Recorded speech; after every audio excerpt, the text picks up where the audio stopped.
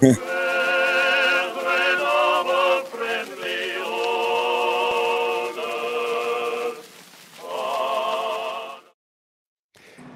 and welcome again to another episode of the Odd Fellows Oddcast. And joining me today is a world champion Odd Fellow. Yes. Welcome to the podcast. And I asked you before, do you prefer Jermaine or do you prefer JJ? And you said it doesn't really matter. So I'll just go with Jermaine today. Sure, that's Hi, fine. Jermaine. That's fine. How are you? I'm doing great. And, you know, listen, I really appreciate you taking the time to join us today. This is like episode 15 of the podcast. And, you know, it's really a great honor that you were, you know, took the time to be here today. So I'm sure that. Thank you. Thank you. I appreciate you having me on. Well, thank you. I'm pretty sure that everybody would love to know a bit about your world champion status and also about your relationship with Oddfellows. You've been in an Oddfellows Lodge for how long now? About 4 years now. Okay. Wow. Yeah.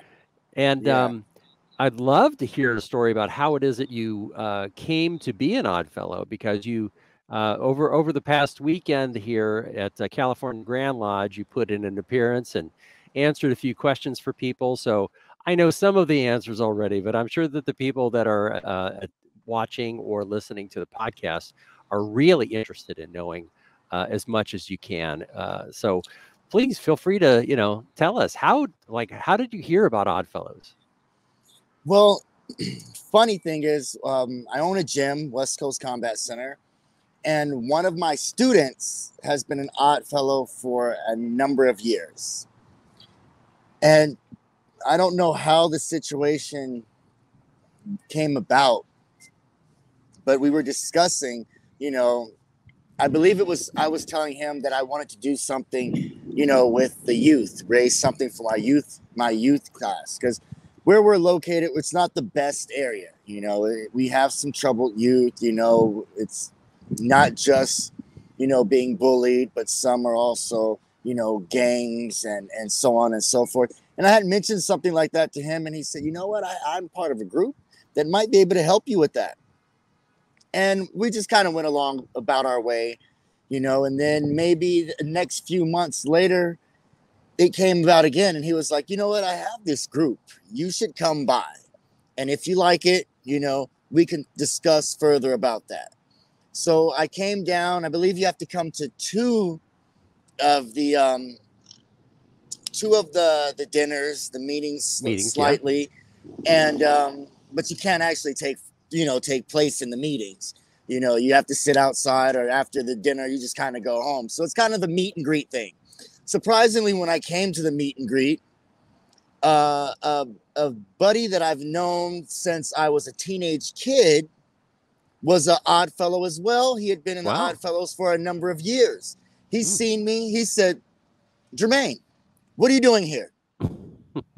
And I said, I'm thinking about joining. He said, hey, this guy's good. He's good. He's good. This guy, I've known this guy for years. He said, he's good. He said, you're in. And I was like, I've just got here. I'm in what am I in? You know, so right when I got in there, you know, I felt homely already, because I've already known one of the guys that I had been training with for a number of years. And then this other guy, I've known him, Sam, and Jaime is my student. And Sam is the guy that I've known for probably, more than 20 years. So when I got in there, of course, I was like, oh, and Sam used to help me out with my gymnastics and all this stuff back in the day. So, of course, I felt very homely in there already. Like, oh, my gosh, I already have uncles in this place. So this is a brotherhood. So I have uncles in here. So I'm already in here. And we just kind of went from there. And it was before COVID. So, you know, I was able to attend a number of meetings back then, you know, before this whole pandemic started. So it's always been such a great deal for me to be able to help out my youth and my community, because I was one of those kids. If I didn't take martial arts, I may have possibly been a gang member or you know, drug dealer on drugs. Who knows what I would have been. But I started competing when I was 13. I won national titles at an early age. I got to travel all over the world.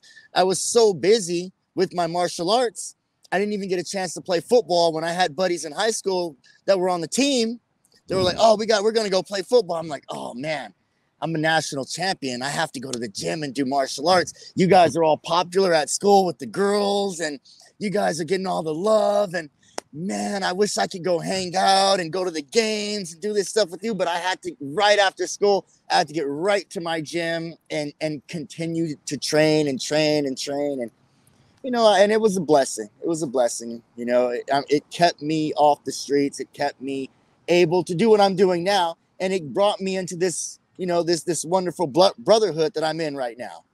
Yeah.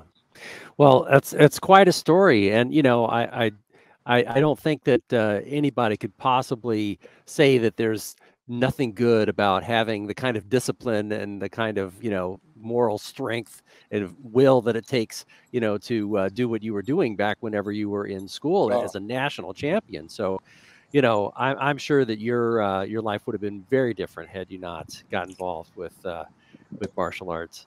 Yeah, for sure. And you started off with Taekwondo, if I remember. Is that right?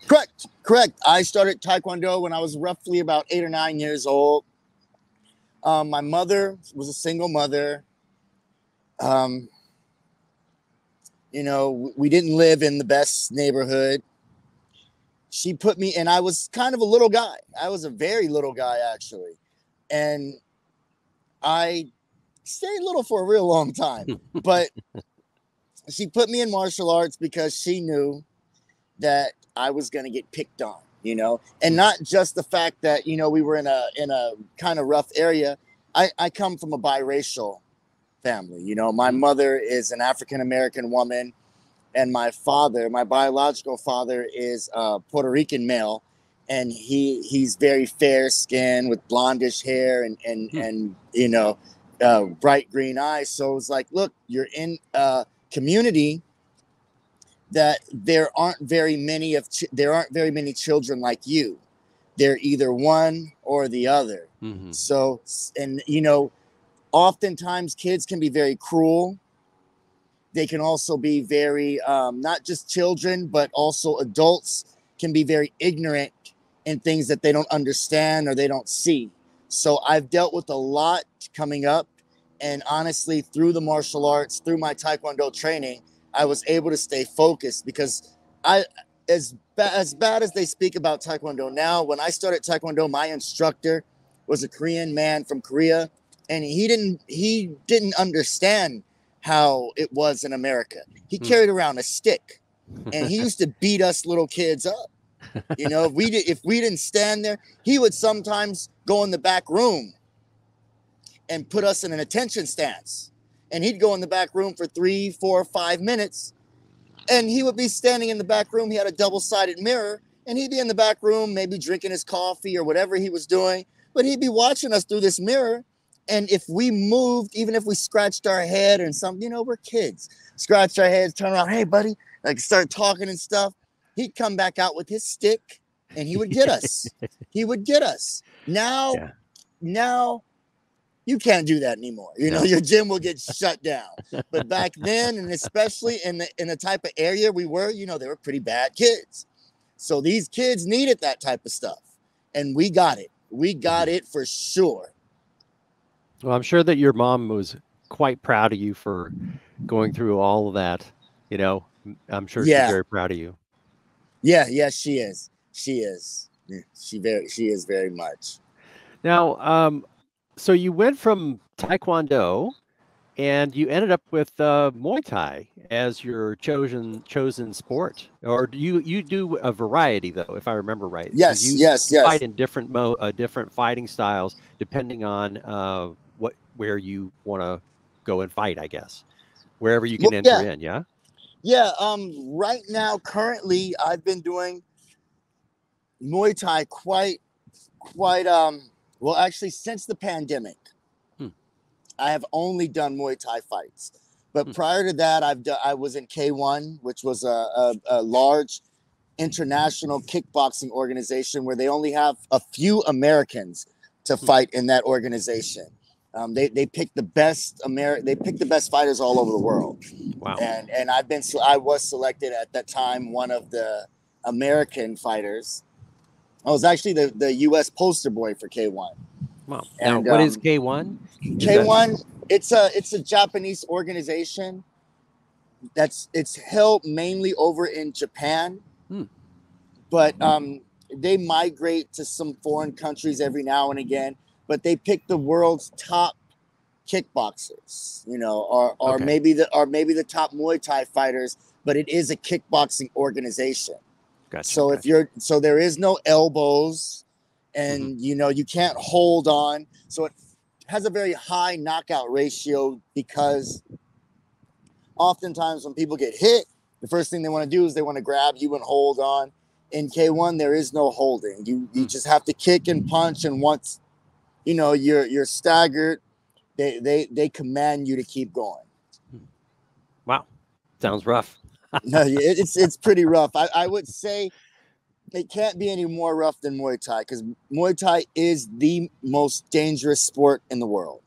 I mean, that sport has more deaths than any other sport, and I believe that's something that's every year. Yes. Yeah.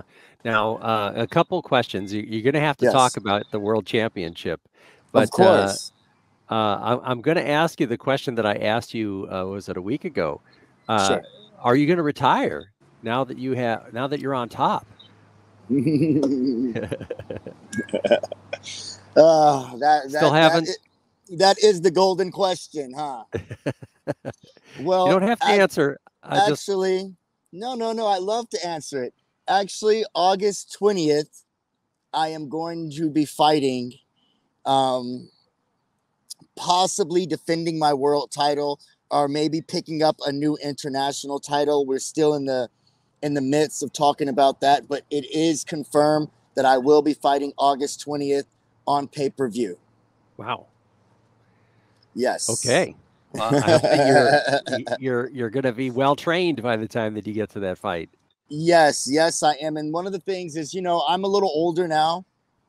I'm not, old per se, but for the sport, I'm 40 years old now, and I am the world champ. I am the WBC national champ.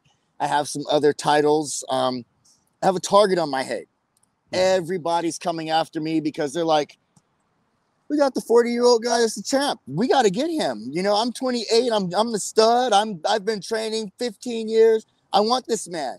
So I have a long line of people that are waiting to get me. And this is actually the funny story is the reason why I'm coming out of this. I said I was going to retire, but this guy we were supposed to fight prior, and he's been calling me out for probably the past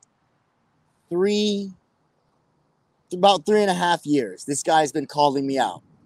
Wow. So, he lived in Thailand. He's got 300 fights plus. He's a rough guy, but I'm got to give him what he wants, and I got to give the people what they want. And especially, my newfound, I don't want to say, how do I want to use this word? My newfound stardom with our Odd Fellows.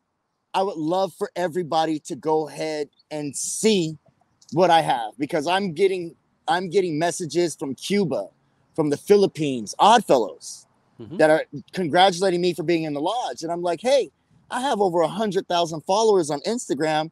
I've noticed that my fights are getting, I have some fights that have millions of views, but now I'm getting Odd Fellows message me. And, it's different than having just the regular, fan hit me up, say, hey, can you come to Japan, do seminar? Can you come to Mexico, do seminar? It holds a little bit more weight to me, because I'm getting recognized by my brotherhood. This is like getting endorsed by your family. It's just something a little bit different. Like I've been an Odd Fellow for almost 4 years. You're on your this is your 15th podcast. I was a WBC national champion, You know, over a year ago, I was an international champion years ago. And now this is the first time that we're talking about this, you know? And I've had fights all over the internet. I've been on movies, TV shows. I've been in commercials. I've done modeling. I've done a whole bunch of stuff. But now my odd fellow brothers and sisters are seeing me, and they're seeing me, you know, not as, oh, he's a world champion. They're seeing me as a brother, as a, you know, as a family. And that holds a little bit more weight than just the average people, because I feel like if I lose, if I retire, eventually there's going to be a new world champion. You know, there is. Yeah, that's just the end of the, that's just the name of the game. But I'll still be who I am in the brotherhood. You know, they'll still respect me. They'll still say, hey, remember this guy? Here he is right here. Look, Jermaine, he was the world champ. You know, when I relinquish my title, have to move over, those same people that were asking me for seminars, you know, I might get some, but they're going to be asking the new champ. They're going to be wanting to see the new champ, you know, and who knows, that might be my son, you know. Yeah, but I was thinking about that. Yeah. But the fact of the matter is that they're going to be looking at someone else soon, you know. So I would like to give my brothers and my sisters at least one more good show against a good game worthy opponent, you know, so we can all say, hey, I was there for that one at least. Okay, yeah, because I remember whenever you had that fight, and there were people talking about it. I was like, "Wow, check this out! This is really great." And you know, I didn't even. I think that it had happened before I had a chance to even see it. Yes. So you know, one of the great things is that with social media, because I became aware of you through social media. Yes. And this podcast has a lot of, you know, people who listen and people who follow and watch, because I turn this into an audio podcast as well as a video podcast on YouTube. Beautiful. So, you know, if you ever have any details or anything like that, I can always update the description so that people will know, you know, when and where to tune in, or how, you know, if it's a pay-per-view event. Like, is it a pay-per-view? This is going to be a pay-per-view event. It's on August 20th. I know I'm going to be out there again. I was asked to come out to the, where is it? North Carolina? That's could be. Yeah, I believe it's North Carolina. And I was speaking with one of my brothers, and they were like, well, you know, that's kind of close because your fight's the 20th. I said, no, it's not. I said, you know what? I'd love to come out there, kind of do a show what I did with my son the last time. But this time, since I'm fighting, I'll bring my pad holder. And what I'll do is I'll just do an open workout out there, you know, and that way the people can kind of get a good look at me and what I'm doing. And then they can tune in to the pay-per-view, you know, and say, hey, you know, he was right here. This time we got to be involved this time, you know, opposed to last time it wasn't hidden, but it just wasn't announced. And you know, even when we were out there in Modesto, yeah, you know, they were talking about, hey, why isn't this promoted? We have a world champion in our group. He's not just a guy. He's a world champion all over the world. And why isn't this promoted on our paper? How come this isn't on our website? You know, and a little bit maybe my fault. I haven't been very vocal, but I want to be vocal right now.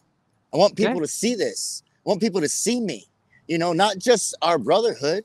I mean, I want the world to see it. You know, this fight is on pay-per-view. The world can view it. You know, after this, it can go. I posted something online, and I've got numerous, you know, odd fellows and Rebeccas in my inbox saying, hey, where can I see the fight? Where can I see the fight? And I said, look, it was on Bally Sport, you're just gonna have to stay tuned and try to catch it, you know. And because I had my nephew message me, was like, "Hey, uncle, you're fighting." And I said, "Oh, really?" And he sent me a little clip, and he said, "Yeah, it's on at 11 o'clock tonight." And I posted it on my Facebook page. I don't know if you've seen it, but it was just the it wasn't the fight, it was the actual, you know, Jermaine Soto versus Justin Gerowitz, you know, main event. And it was on television, and it was going to be aired. And I was like, you guys just got to catch it. This is the perfect opportunity for people to catch it, to be a part of it, because honestly, I said last time, okay, this is going to be my last fight. But honestly, this time might really be my last fight. So I would really like, now that I can be a lot more involved, that people can be a lot more involved, I would like everybody to catch this, you know? So now we can really go through this together. Say, hey, remember that time? I was right there. I saw it. You came down, you did an open workout. It was amazing. You know, this would be awesome. It'd be awesome. And it would be amazing if I could go ahead with the full on, because, you know, most of the time we get all of our stuff through sponsors, and the sponsors do this and they do that. You know, I would really like to kind of step aside from all that and maybe get the Grand Lodge to back me with this, you know, and just do an exclusive thing through our Odd Fellows. And I don't have to, because you notice, even when I came last time, you know, my shirt had a number of sponsors on there, you know, and people were like, oh, well, the Odd Fellows was in the middle. It would be much better if I could just have Odd Fellows. Just 100%. Odd Fellows on the front, Odd Fellows on the back, Odd Fellows on my hat, Odd Fellows on my banner, Odd Fellows on my fight shorts. You know, fighting out of the Odd Fellows Fellowship World Champion. You know, that would be awesome. Yeah, that would be awesome. Yeah. And then when it gets, you know, played over on TV over and over and over, we're like, oh, dude, we're part of that group right there, you know? I was looking up what it is that you were talking about. You were talking about the Sovereign Grand Lodge, which is in North Carolina, Winston-Salem. And the Sovereign Grand Lodge is going to have their annual sessions August 15th to the 18th. Yes. And your fight is going to be on the 20th. And you said it's going to be in North Carolina, huh? No, my fight is going to be in San Diego. Oh, in San Diego. Okay, great. The Sovereign Grand asked me to come. And if I could do the same thing that I did out there. And I said, of course, I'm not going to, that's a great opportunity. Of course, who's going to turn him down? Like, for real? So, but 3 days later, I was asked to fight. And I said, you know what? I'm going to go ahead and take this fight. Not just for me, but for my brothers and my sisters, you know, and for reputation. So I don't see it being a big deal, because he told me personally, he said, you come down when you can, we'll work around your schedule. We'll make time for you. So it would be beautiful if I just go down there, do an open workout, announce, say, hey, because everybody should know about my fight by then. It's about 3 months away. You know, then do my open workout, tell everybody, hey, you know, wish me good luck on the fight, fly back down here, get ready, fight on the 20th, and hopefully everybody will be tuning in and watching that, and, you know, get that victory and either defend that title or get a new international title. Yeah. Now, one of the great things that we can do is if you want to, you could ask the Sovereign Grandmaster to make sure to put out an announcement to everybody so that we can share about your fight on social media and get tens of thousands of people posting that one of our Odd Fellows is going to be defending his world championship in a fight, and you can tune in, watch one of our Odd Fellows. Yeah, that's exactly what we're planning on doing. You know, we've been under the radar for quite some time, because even me, when my student was like, hey, gonna come down to the lodge. I was like, I don't really know what that is. You know, what is that? No, it's about time that we start addressing us to the youth. You know, not just the youth, but to the people that are out here and that don't understand us. You know, they don't understand what we're about. We're about, you know, we're about friendship, you know, family, you know, we're about love, you know, we're about, we're about a lot of stuff, you know, helping out the community. You know, we're trying to not be, because even people hear us and they're like, what are you? You're part of those people. What people? Like, you're a secret society. You're one of those people. Like, what? No, we want to better our community, better our youth. In theory, we're trying to better the world. Yeah. We're everywhere. We're everywhere. You know, we're just not where we used to be, you know, and it's about that time to take that opportunity and show people what we're about. And, you know, this is a great opportunity to do it. I've noticed that I seen one of our brothers posted Elks Lodge had sponsored an athlete and was like, oh, well, they're sponsoring somebody. You know, here's the perfect opportunity. We should do it right now. I don't see why we would wait. You know, we should get on this right now. Agreed. Now, I'm looking forward to that. Now, I did want to make sure that we had the opportunity for you to talk about your son. And I don't know if you know this or not, but like the minimum age limit is 16. It's 16, yes. So whenever your son turns 16, he can join your lodge. Yes, I'm sure that you probably already thought of that, right? But he already knows that. He already knows that. We did, I think it was 2019 before COVID happened. You know, we're part of the parade. We have our float in the parade. But not just the Rose Parade, but we have our float in our town parade. Oh, nice. So in our town parade, we got dressed in our the regalia in our Christmas suits. No, we had Christmas suits. Okay. Yeah, we had Christmas suits, and my son was right there with me walking, and he's about, I think, maybe 11 years old. He's walking, handing out candy to all the kids with our Odd Fellows, you know?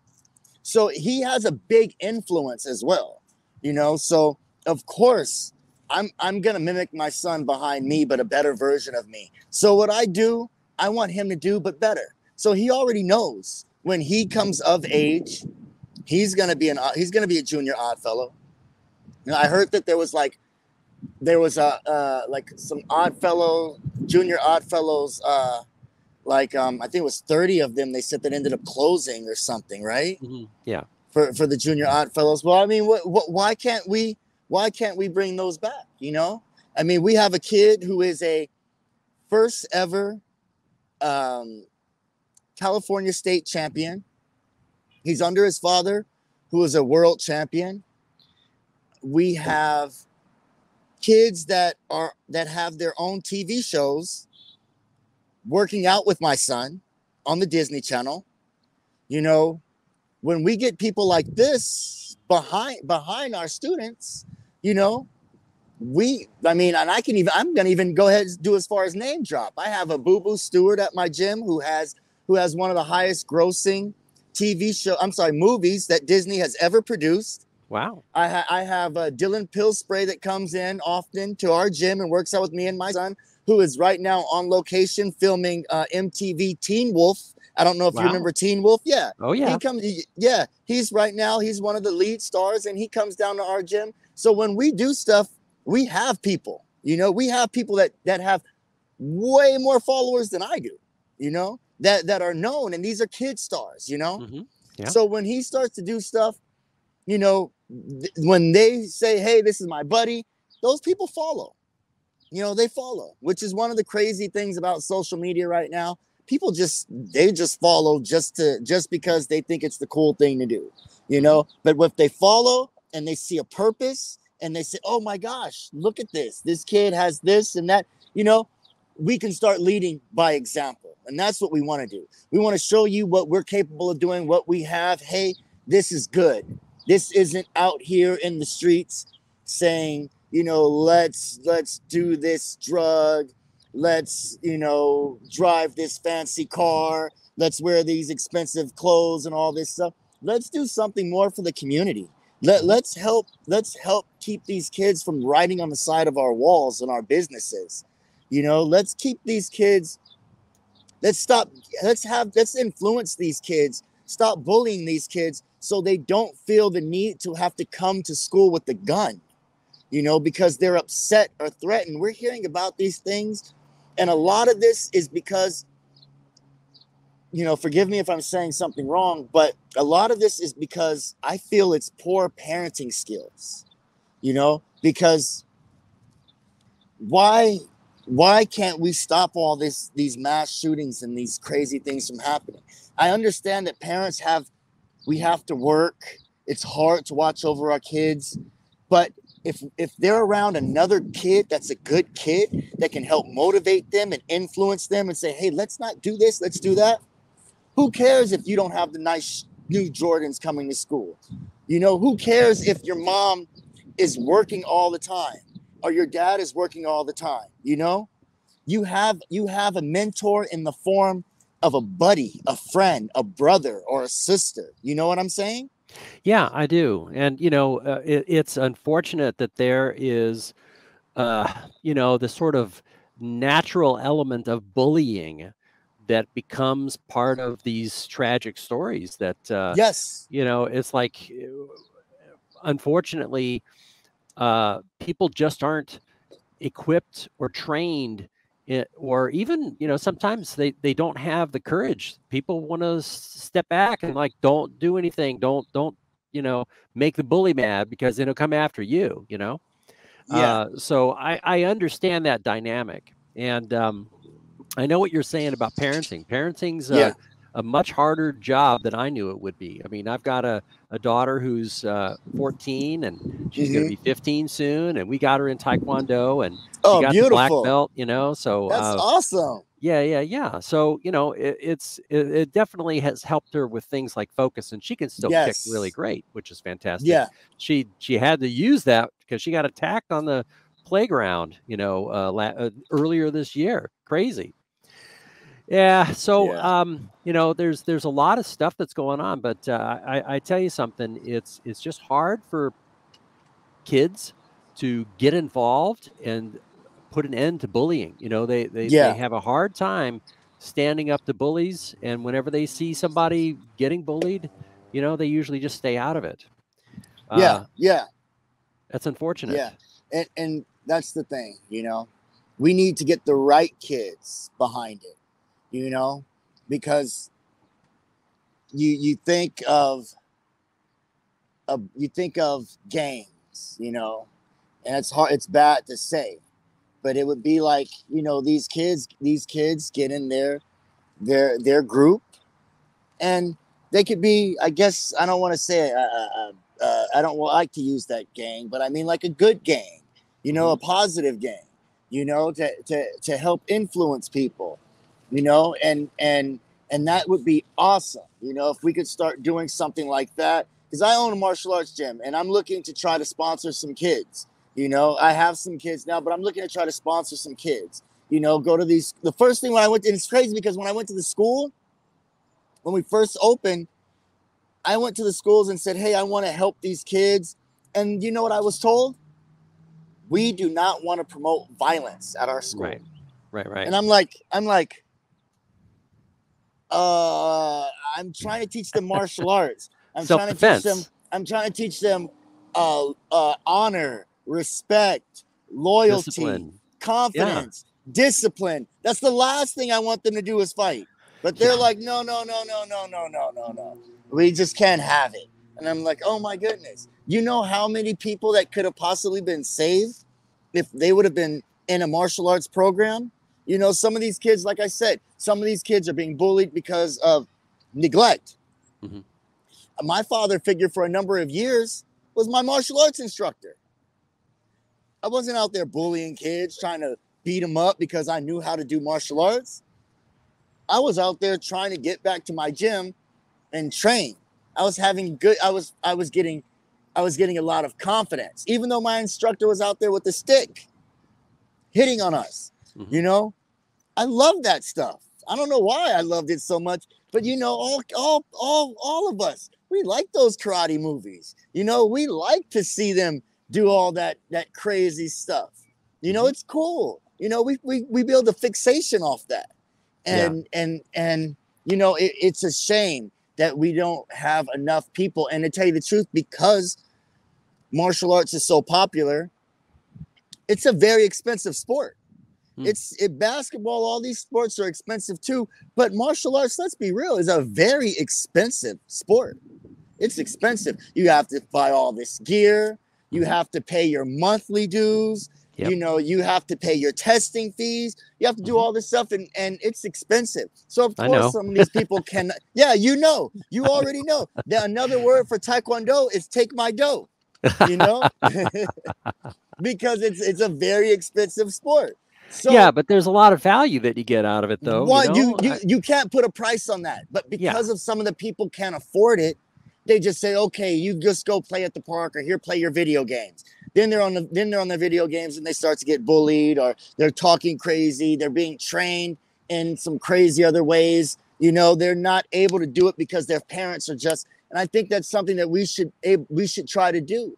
You know, try to get a few of these kids, sponsor some of these kids, and, you know, maybe talk to some of these schools. You know, I have a list of all the schools in my area. You know, I'm going to give it a try again to see, you know, what can I do, get some of these bad kids and not necessarily bad kids, but some of these kids that aren't doing very well. You know, they're maybe bullying, and bring them into the gym, you know, and see how they act, you know, and get them back out there, and maybe they can change some lives. Yeah. You know, because it dripples down from the top. Yeah. And, you know, I really kind of like the idea of what you were saying about having like a good gang, right? I could just imagine having a junior Oddfellows lodge of kids that are brothers and sisters, you know, at a school, and like they're like a big family. You know how it is that like you don't want to pick on, or, you know, get picked on by like that kid because their brother is going to come after you, you know, that sort of thing. You know, it's like we can protect each other. We're stronger together, right? Exactly. And that's exactly what I plan on doing. Okay. You know, my son, he's 13, but he has kids that are 18. One of his best friends is almost 17 years old. He drives a car. He comes and picks my son up, and they go hang out. And these kids, they look up to him. And I've never even heard of that. A 17-year-old kid looking up to a 13-year-old kid. Well, you know, let's not leave out the details. Now, your son is a state champion. Yes. But the kids also train with him too. So they get behind him, and these kids, like, they're good kids. They're good kids. I mean, they started off a little rocky, but you know, I have helped mold them into being responsible, good young children.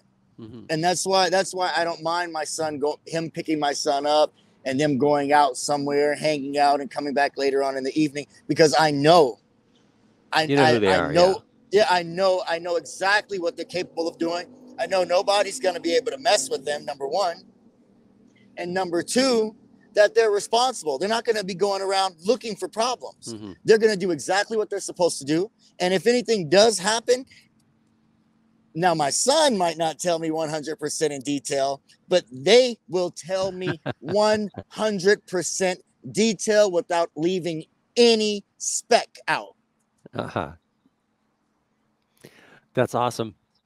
Well, do you want to talk a bit about your son? Sure. Yeah, tell us.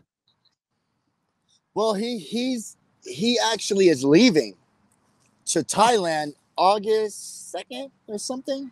Yeah. Maybe August 1st. He's going to be leaving to Thailand for about a month, and he's going to do his training out there. and he's, you know, and like I said, I've worked with him. I know who he is. He's going to go out there and he's not going to be, oh my gosh, I'm away from my family. I can go ahead and just act wild. I know exactly what he's going to do. He's going to take full advantage of that opportunity. Muay Thai has just become an Olympic sport. The Olympic Committee messaged me. They wanted me to actually try out for the team, but I said, you know, you guys are holding the Olympics in 2024. That means I have to continue to fight. So I said, you know, thank you, but no thanks. You know, it's a great opportunity. I mean, I fought in Pan Am Games. I fought in the U.S. Open. I fought in the Junior Olympics. I've been down this road for many years. And it would be awesome to be like, man, I fought in this. I won over here, and now I changed to a completely different sport, and now I'm going to win over here. But, you know, but I said, you know what? I'm going to go ahead and I'm going to let my son do whatever he chooses to do. And he's looking real forward to it. So it's one of the reasons why he's going to be out there. He's going to go out there and he's going to do his thing. He's going to come back here. And we're probably going to be sending him out to different places every so often. You know, my last camp, I was in Puerto Rico doing boxing, Puerto Rican boxing, which is a little bit different than the boxing we have out here. You know, is a different style of boxing. So I had my uncle, by the way, is the mayor of Ricon in Puerto Rico. And he was a professional fighter as well. So he set up camp and we fought, we trained. And actually he more than likely will be cornering me for my next fight, August 20th. I mean, and that'll be he cornered me for my WBC national champ. But it was too much for him to get away because, you know, he took off from work some time and the man hasn't had an off day in like 10 years.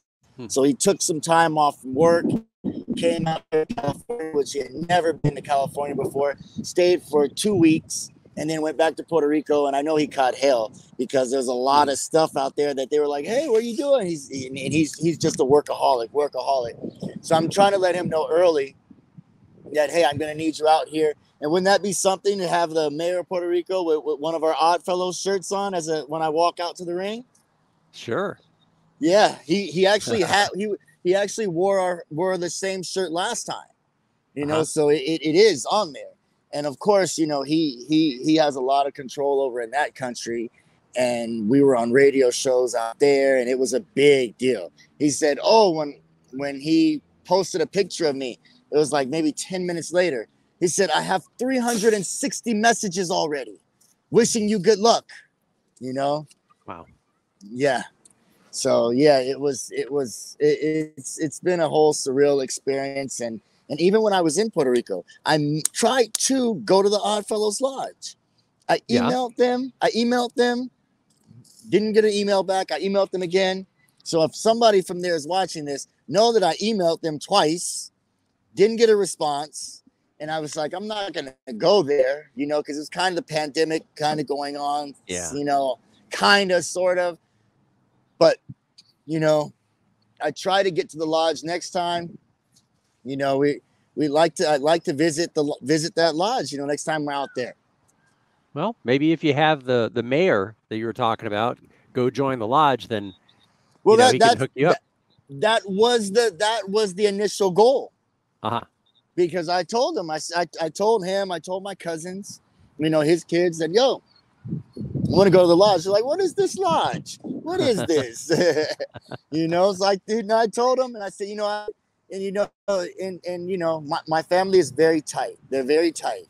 So, you know, if I go out there and they definitely will, and he definitely will put a lot of support behind them as well. You know, we're very tight. If he sees it's something that I have my heart in, he definitely will get behind it as well. Definitely, you know. Well, very good.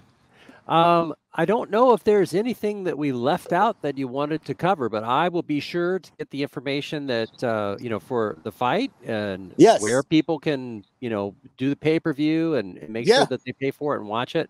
I'll be happy to make sure that's in there.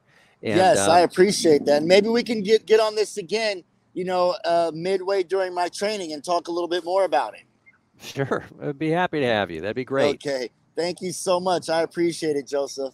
All right. Thank you. And okay. Thank you. all right. Well, everybody, tune in next time for our next podcast, and we'll see you all around. Yes. Thank you so much.